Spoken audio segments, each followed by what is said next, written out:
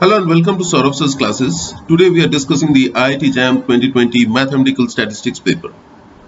So this is one question that came in the paper which says for real constants a and b there is a function fx which is defined by a sin x minus 2x over x for x less than 0 and bx for x greater than equal to 0. And we are also told that the function f is differentiable and we are asked to find the values of or the value of a plus b. Now, in order to solve this problem, we have to check for two conditions. The first condition is the continuity of the function fx. And the second condition is the continuity of the function f dashed x, or the first differential of x. Why are we doing this? Because it is told that f is differentiable. If f is differentiable, then it has to fulfill both these two conditions, that fx has to be continuous, only then f dashed x will exist over the entire range and therefore it will be differentiable. And not only that, if f dash x has to exist over the entire domain, then it has to be continuous itself. So it has to fulfill both the conditions. Now let us check for the first condition first, which is continuity of fx. Now we can clearly see that fx has two parts in two domains, and therefore we have to check for the values of fx as x tends towards 0 from the positive side and as x tends towards 0 from the negative side. So we can clearly see that from the positive side, which is x greater than 0, as x tends to 0, fx is equal to 0 from x tending to 0 from the positive side. Now what about the negative side? Now in the negative side we have fx is equal to a sin x over x minus 2 for x less than 0. Now as x tends to 0, sin x tends to 0, because as x tends to 0, the values of x and sin x becomes almost equal. So therefore we can write fx equal to ax over x minus 2 as x tends to 0 from the negative side, which means this tends to a value of a minus 2 as x tends to 0 from the negative side. Now in order for the function fx to be continuous, that means in order to fulfill the first condition, both the values have to be equal in the limits as x tends to 0 from the positive and the negative sides. So from the positive side, as x tends to 0, fx equal to 0, and from the negative side, as x tends to 0, fx becomes a minus 2. So therefore a minus 2 will be equal to 0 as limit x tends to 0 from both sides. So therefore a is equal to 2. So from the first condition we get the value of a equal to 2. Now we'll check for the second condition. Now first we'll find out the value of f dashed x.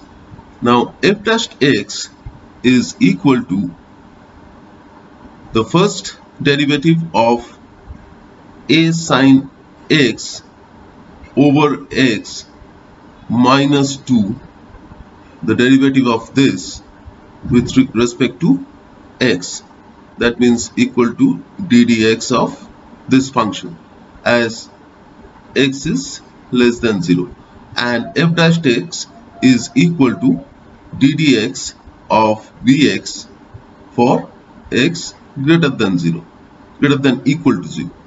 Now we can clearly see that in the second case, when x is greater than equal to 0, ddx of bx becomes equal to b for x tending to 0 from the positive side. So this is the expression of f dashed x at x equal to 0 from the positive side. What about the negative side? Now in the negative side we have f dashed x is equal to ddx of a sin x over x, means ax cos x minus a sin x over x square. Now this means that as x tends to 0, this the first term in the numerator tends to 0 because there's an x here. The second term also tends to 0 because there's a sin x here. So 0 minus 0 over 0 is undefined. So we have to find the value of limit x tending to 0 of f dashed x here, limit x tending to 0 minus of f dashed x. So we have to find this, and since it is of the form 0 by 0, we'll use the L'Hospital's rule. So this is equal to limit x tending to 0 minus, and using the L'Hospital's rule we differentiate the numerator and the denominator. So that means ddx of ax cos x minus a sin x over ddx of x square, or we can write this as limit x tending to 0 minus, we take a out as a common factor, into differential of x cos x, means cos x plus x into minus sin x minus differential of sin x is cos x.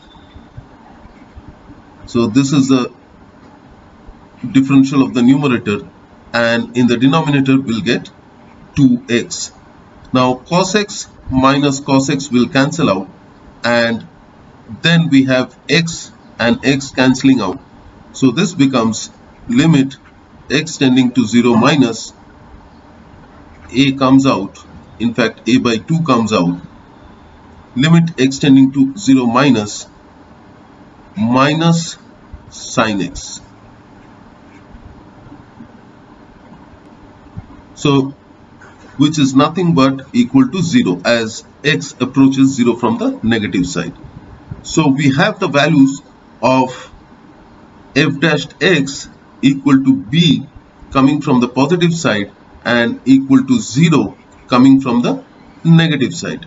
So therefore b is equal to 0 in the limiting case where x tends to 0 or x takes the limiting value of 0 from both sides. So b equal to 0 and a equal to 2 are the values of a and b from the two conditions. So therefore a plus b is equal to 2.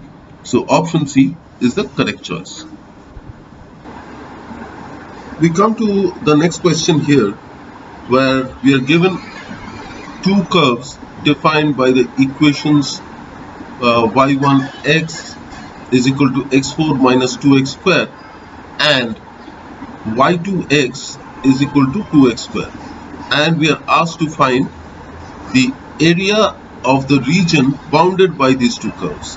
Now before we start, I would like to share some interesting facts about nature of curves.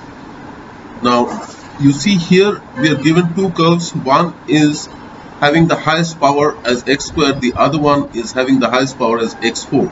Now any curve which has an even power of the variable x will behave like this. and as you increase the power, what will happen to this curve is it will become more steeper. It will become more and more steeper. So this is the nature of the curve when the power is an even power. So here we can see that the curve which has the lower power will have more area bounded with the x-axis than the curve which has a higher power. So these are the two important concepts that we wanted to share before we start solving this. Of course, the solution is very simple, where first we have to find the points of intersection of y1x and y2x. So point of intersection means we equate the two. So x4 minus 2x square is equal to 2x square. We get this by equating y1x is equal to y2x in order to find the points of their intersection. So that means x4 minus 4x square is equal to 0, or x square into x plus 2 into x minus 2 is equal to 0. That means the values of x will be 0, plus 2 and minus 2. So the points of intersection of the two curves will be plus 2 and plus 2 and minus 2, and they will touch each other. They will not intersect, but they will touch each other at x equal to 0. So it will be like this, and we are trying to find the area that is there in between the two curves on both sides. So which means that all we have to do is to find the area on one side and area bounded on the positive side of x-axis and multiply that by 2, because they are symmetric. The areas bounded on the two sides of x-axis will be symmetric. So we can clearly see that the first curve or the second curve is like this, and the first curve will be something like this. So we are trying to find these two areas. So as I said, the one with the lower power will have more area bounded with the x-axis. So from that we have to subtract the one with the higher power, which covers less area with the x-axis. So that means we have to do integral of 0 to 2 y2x minus y1x dx. So this is what will give us the area on one side of the x-axis, and we have to multiply this with 2. So this is the required area. So this will be 2 into integral of 0 to 2. It is very easy now. y2x is x4 minus 2x square, and y2 is 2x square minus y1x is x4 minus plus 2x square dx. So this is equal to 2 integral 0 to 2 4x square minus x4 dx, which will be equal to 2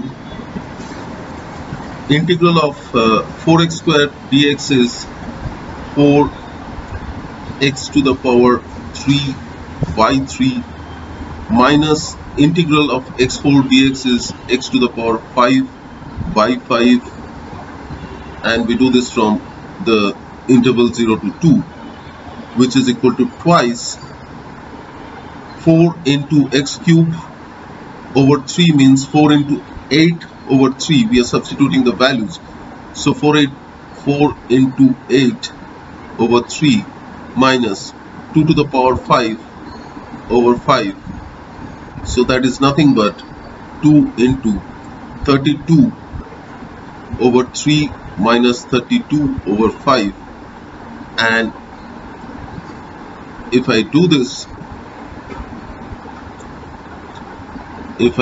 simplification, this will be equal to 2 into 32 into 1/3 minus 1/5, which is 2 into 32 into 2 by 15, which is equal to 128 over 15. And we can see that the option A is 128 over 15, and that is the correct choice.